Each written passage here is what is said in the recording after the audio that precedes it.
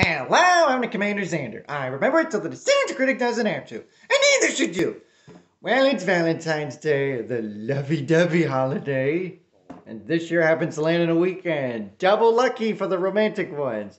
And I bet you're probably wanting me to review something that's on the romantic side of things. Well, I've thought long and hard about this, and, well, I pretty much gave it away in my Super Bowl commercial review that I will be. But I had to think of a good one. Something that would really stand out there as a romantic. I did Sex and the City, the movie. So for those of you who are familiar with the TV show, they had their own movie that came out in 2008. And basically it sums up Sex and the City in a nutshell. I mean, it's okay, I guess, but is it really worth the hype for all you Sex and the City fans? Well, you're about to find out. This is Sex and the City, the movie. Roll the clip. Credit for the movie does go to New Line Cinema, and no, this is not for monetary purposes, this is strictly for review. Hey, they ain't a busy year, because didn't they have a Harold and Kumar sequel that year too? Oh, and HBO too, because you know they're the thing. So we start with the theme song, which takes on a whole new twist in New York City! Fabulous!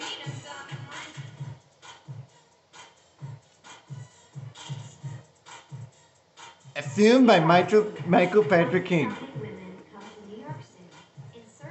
This is Carrie Bradshaw. Not to be confused with Terry Bradshaw. And no, they're not related, because one's a fictional character and the other one's a 4-time Super Bowl champion. Played by the ultra-talented Sarah Jessica Parker.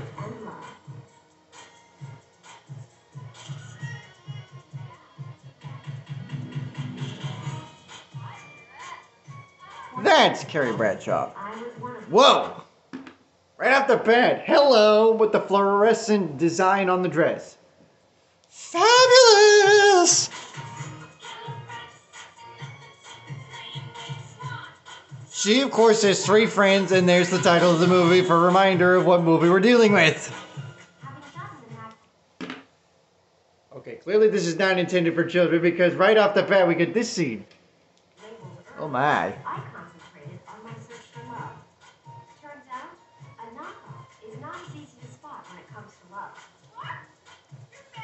Ooh. Like walk, don't run into the trouble, don't run. Look at all the design she has. This is Kristen Davis, played by Charlotte York Goldenblatt. And that is Miranda Hobbs, played by the ultra lovely Cynthia Nixon. And finally, Samantha Jones, played by the radiant Kim Cattrall. These 4 friends are the 4 best friends that anyone can find. Hey, nothing wrong with that, kiddies. Good for that happy couple. My name is Carrie Bradshaw, and I'm a writer. Year after year, my single girlfriends were my salvation. And, as it turns out, my meal... She comes up with a book. 2 books, 3 books galore. Alright, we know what this is all about. They're recapping what's going on for those who have not watched Sex and the City. So, little spoiler alert. If you don't want to see what has happened, and you want to watch Sex and the City, the show, to get up to the movie and get you caught up, then go ahead and leave this review and go watch Sex and the City. For the rest of you, let's move on. Carrie has a big-time crush and relationship with John James, Mr. Big Preston, played by Chris Noth, and for you Wisconsinites, he is a local. And just like that, I was. 3 books. Manhattan. 3 years later, I love it. we still feel like those 4 single girls. And even though time had moved us on, I managed to stay exactly where I was. Exactly. Whoop! Traffic. In love. Lucky man. Alright, let's move on. They're trying to find an apartment. Oh my. That's not promising. That looks like my old fucking apartment. No, literally. If you've seen my frickin' reviews, have you noticed the difference in the background? No orange walls in the last year plus? A lot more real estate! Hell, I'm sitting on a couch! It's super comfy. Obviously, they're moving on. I see someone's ready for St. Patrick's Day, which is a month away. They decide to move to this apartment. It's like they're speaking my language. They go from that crap to an upgrade, just like me! Look at this place. I mean, it's fabulous. Just a simple home for two. And across the rooftop terrace. What, Nirvana? Or paradise. Hello. I live here. Your wife has quite a sense of humor. They're not married. Or maybe they did get married and propose or something. Again, you have to watch the Sex and the City show to figure this out. Not married. I'm focusing on the movie itself. Guys, follow the people. So eventually, You'll live there with him, Yes, together, that's right. but he'll own it. So you're keeping your own place, right? And I haven't figured out the details yet. I'm a smart girl. I'm sure I'll figure out something that I'm very comfortable with. I just want to be sure that you're being smart here. And I'm hoping for that, but for now, can't you stop worrying for me and just go ahead and feel what I want you to feel? Jealous. yes, I want you to be envious of my life because I am the Queen of New York. Oh, thanks. You live in real estate, Kevin. And I live in Brooklyn. New York Magazine said Brooklyn is the new Manhattan. Whoever wrote that lives in Brooklyn. Oh! And there's Samantha. Oh my God. Man, do they all look fabulous. An embarrassing and very public So they go to the jewelry store. he had given her, and they were happy. There it is. It's a fluorescent diamond. She's a beauty. Oh, Jesus Christ. What does this scene remind you of?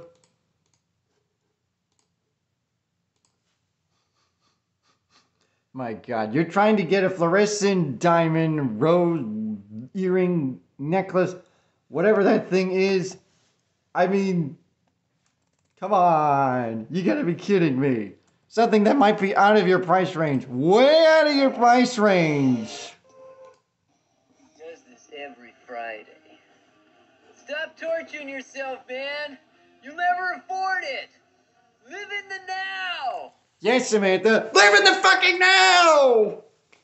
Or are you just waiting for someone else to buy it for you for a romantic gift for Valentine's Day? Oh, you should totally do that. Let's move on. When I saw McCallum, I said to Smith, "This flower ring is the Okay, moving on. So we go to the auction. Wait a minute. They're auctioning for that thing? How could you fuckers afford all this crap? $45,000 now, $50,000. 50 fucking thousand. Ooh! Using a little expletive. All right, I think we all know who's winning this bidding war. When you say fucking in between the dollar amount, the number, and the dollar, the word dollar, you are totally winning this bid. Up! $5,000 against you. Would you like to say 60? 60 to our colorful bidder?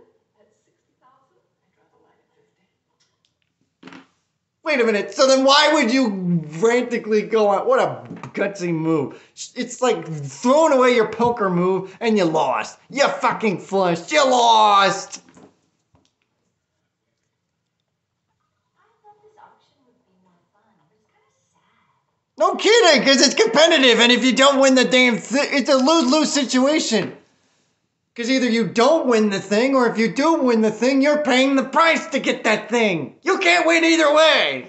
It really is sad, huh? And it All right, instead of talking about how sad bidding is, let's move on. I know, but there's plenty of room in the new place, and Ooh, lovely necklace there by Miss Carrie Bradshaw. I want to make us a life there. You know, I want it to be ours. Yes, because I want to feel like I bought some of this and not all you, so that way I feel like I'm riding off of your success. Even though I have success of my own. Okay, we move on to a nice... And I'm dead. I'm so excited. Everybody is looking. Sorry. I'm so sorry, everyone, but this is my friend, and she just got engaged. Oh, so they did Going out tie the knot. and- Wait, what the hell? We're 12 minutes into the movie and already we got the big wedding scene? 10 years. This only makes me wonder what the hell's going on the rest of the movie. Oh, I see what this is all about. They're gonna rush this, then they're gonna feel pressure about rushing it, so they're gonna go their separate ways, and they're gonna live through that life of depression and moving on and all that wonderful stuff, and then they're gonna get back together and live happily ever after. It's one of those movies, isn't it? Well, I signed up for it. I made a little decision I hope you'll be happy about. Oh, honey, you finally got Botox. What? Oh my fucking god, that's what you think of? She comes up with the word that says, oh, I got a big announcement to make, and she thinks she got a Botox? What kind of a friend are you? No, she did not get a Botox, otherwise she'd look like this. Cue Tim Allen. I got a Botox injection. I can't even think of that. Ugh, much less look at it. Really? Botox? Botox! Sick! Sick friend! Oh, and that's not the only thing that's sick about her in this movie.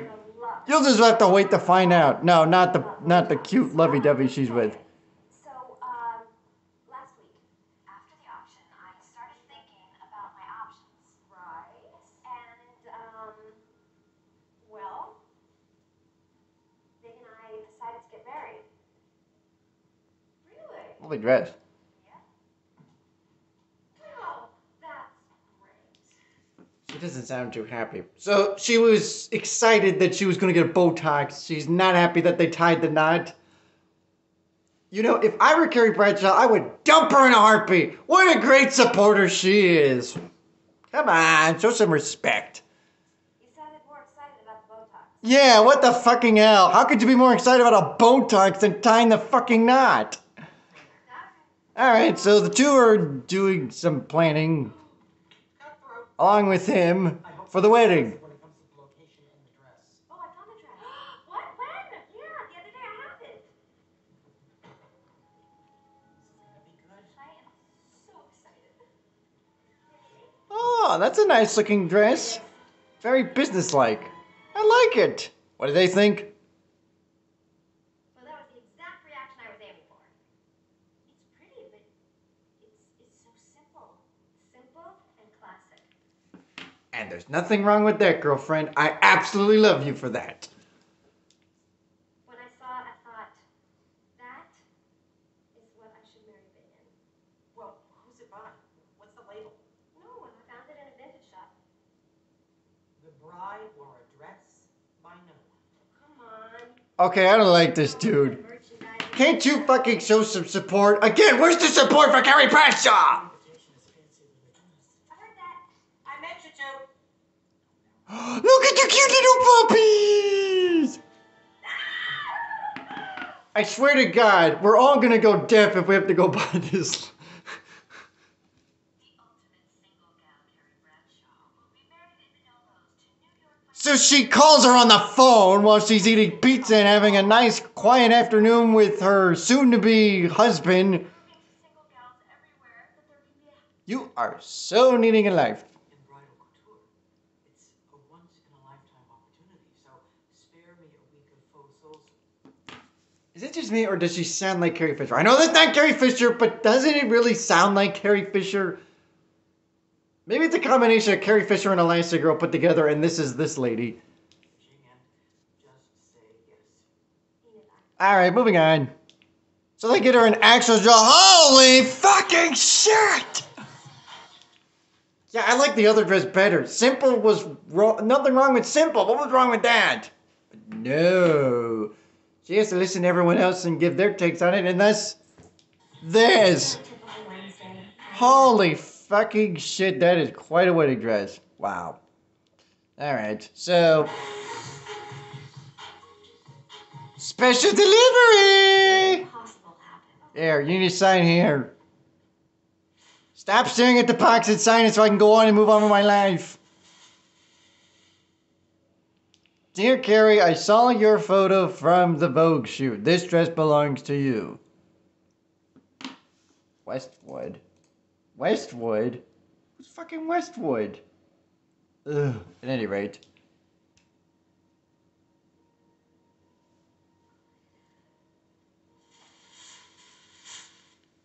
So in any case, she got a dress and here comes a nice scene in the bed. Good lord, there's enough room for one more person. Why do you need a bed that big when it's just the two of you? Oh, I see what this is. You can meet in the middle and then separate at night. Ah, genius! Next! They find their wedding location at the McGraw Rotunda because of, look at that up above. It was perfect. Big and I would be married in the classic. Very well done. Very classy. Meanwhile, we have this little moment.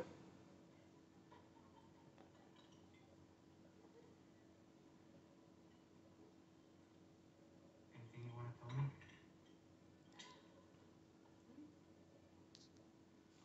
Got milk or espresso or something? Oh, Jesus, Mary Joseph. Meanwhile, we got this lovely scene because it can't be Sex in the City without this. Is there anything you want to tell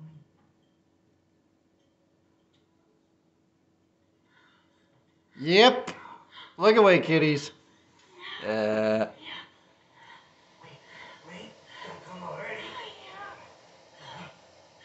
Okay, let's move on. Look at the little girl. It's a cute little girl and a nice little person, whatnot. Oh boy. Now she's in bed by herself. For God's sakes, don't say that. Why would you bring the kid to this scene? What are you trying to do? Warp or fragilate your mind with these fantasy visions and these strange words? Golly. Seriously, you couldn't find a fucking babysitter for this kid? Great parenting. She's 3. She doesn't know what it means. I'm 41 and I still don't know what it means. I know. For God's sakes, I don't care if you're 41. The kid is fucking 3 years old. She doesn't need to hear this crap. He kept trying to make it last. So they're talking about her weirdo problem in the bed. Meanwhile, John?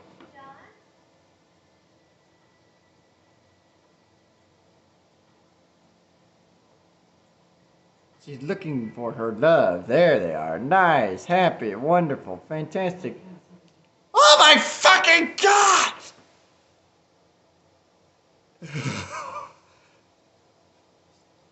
Don't even bother.